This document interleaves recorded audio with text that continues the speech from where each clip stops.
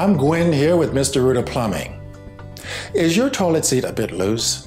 Does it seem to move around and not stay in place? Rather than trying to replace the whole toilet, there's a simple way to tighten the toilet seat and how to tighten the toilet to the floor. Before you begin, here's a simple way to ensure your toilet is sitting on a level floor.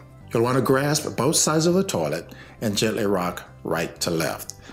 Then shift your hands to the front to back and gently rock again.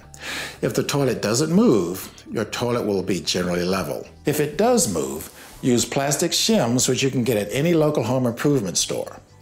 Wedge the shim between the floor and toilet until you no longer notice a rocking. There's a nut and bolt on each side of the toilet. Be careful not to over-tighten this may crack the porcelain.